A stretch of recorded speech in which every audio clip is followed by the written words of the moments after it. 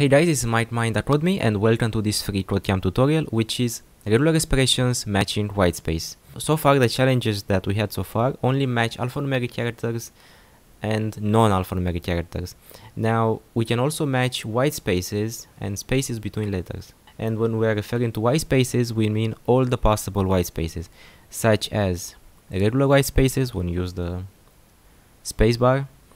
It can also be the carriage return, tab, form feed, and new line characters. So here is, for example, what the long hand radius should look like. So those are all the possible spaces that you can find, but instead of writing all this code, we'll simply use the \c, of course C for space. And here is an example of the code that we have. So we can write white space, which of course will not do anything, dot then a space bar, then a new line everywhere, and then we're gonna simply call the regex with a \c, and it will return all the spaces that it found.